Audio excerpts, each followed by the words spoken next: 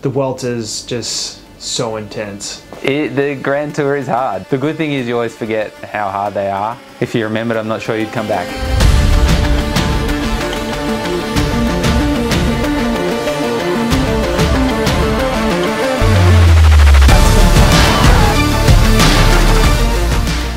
It's an emotional roller coaster and physical roller coaster for the guys. So it takes a special group of people to remain calm, deal with the setbacks,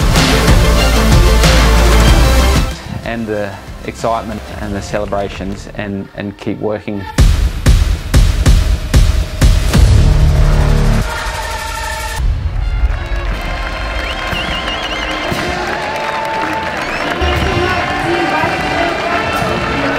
Okay, so here we are at the start of the Vuelta España in Holland. I'm Dutch, so I'm very proud to be in Holland and have the start of the Vuelta in Utrecht.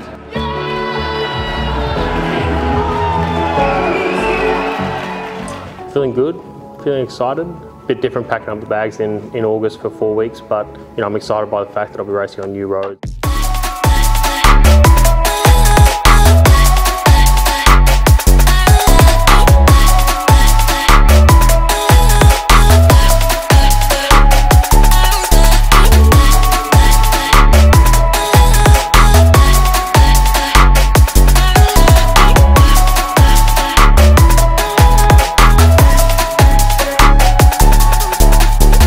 Obviously going to be a shock going into like the last week probably.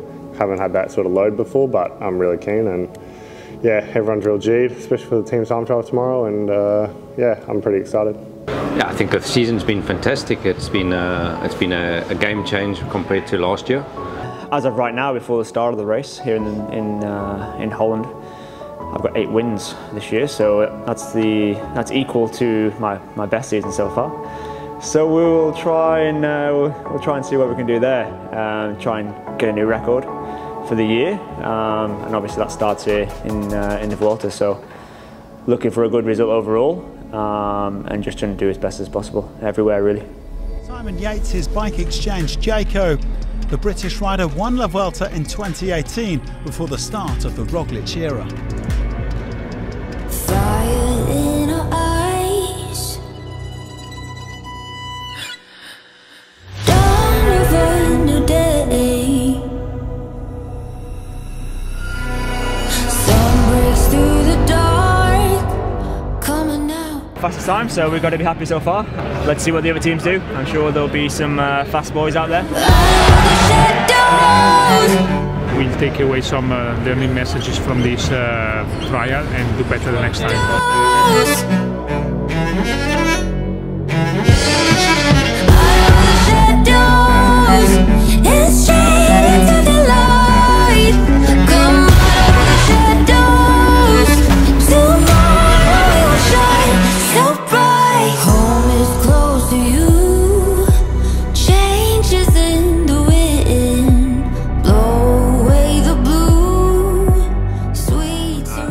Yeah, the atmosphere maybe around the race is a bit more laid back, but the racing is full on, and yeah, I think it suits my style probably a little bit more.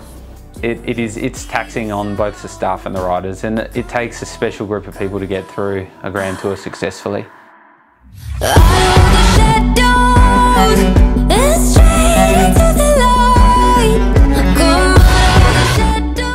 Obviously, it's been very different to what we've had the last couple of months. I mean, I've been up there in the desert for a long time down in Sierra Nevada, so definitely a change.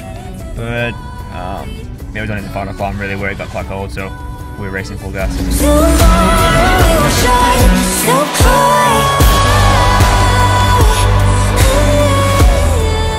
Bit of a stalemate there in the final, so then we lost a bit more time than we should have. But that's the game.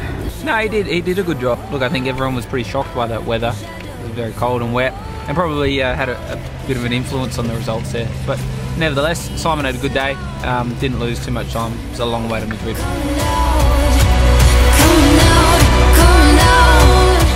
It was a rough day, to be honest.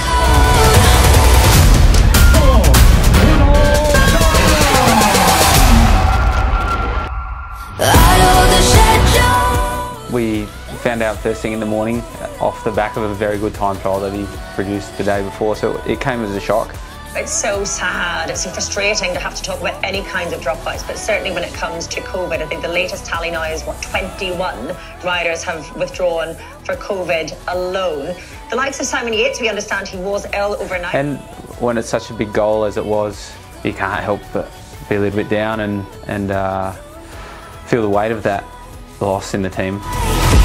We are out of the shadow. When you get the likes of a Yates or a Sivakov in the top 10, you're like, oh yeah, this really is affecting the race now.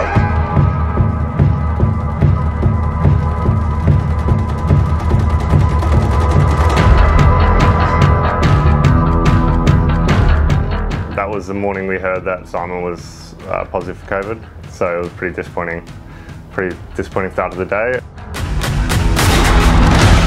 No, I don't think there's an increase in pressure as chances slip away. I think we've had a good approach here. Huge attack by him. Dan McClay challenges as well. Caden grows. And we saw in Holland particularly, it wasn't easy, and we, the guys and him were getting quite frustrated with not being able to find clear space for him to sprint in. Who's on the line? Caden Groves wins for Bike Exchange, JK. Yeah! There's a level of expectation that, okay, the team are committing, particularly from Caden, the guys are committing 100% for me all day. I can't let them down in the final 300 metres of the race today. Beautiful work, boys. Beautiful work, Hal. All the boys. Awesome work.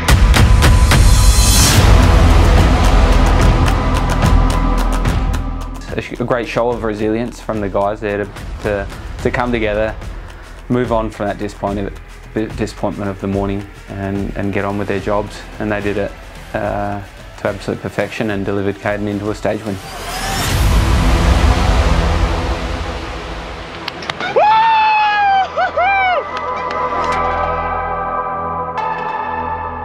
I really felt for him the other day. That was a golden opportunity for him. He rode his heart out, and we got the absolute most out of him that day.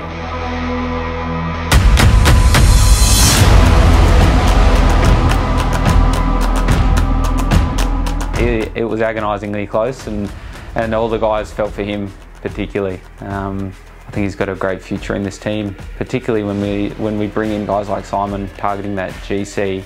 You need those kind of guys that are day in, day out. Yeah, I really just don't know what to say. I mean, I'm out there trying my best. I feel like I have the best legs I've had in years, and I was really hoping today would be the day. It was the day I targeted. Coming into this final week, I knew this final climb played to my strengths.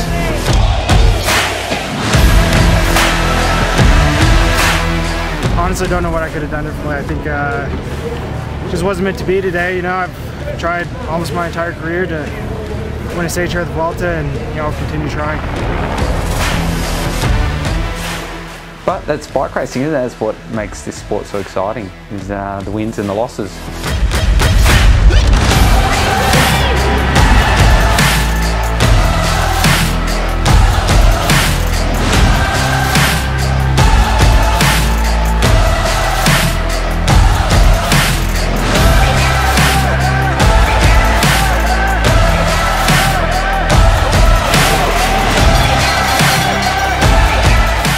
Yeah, I think success kind of comes in many ways. And I think we'll be able to walk away from this Vuelta satisfied and happy, but also hungry for more.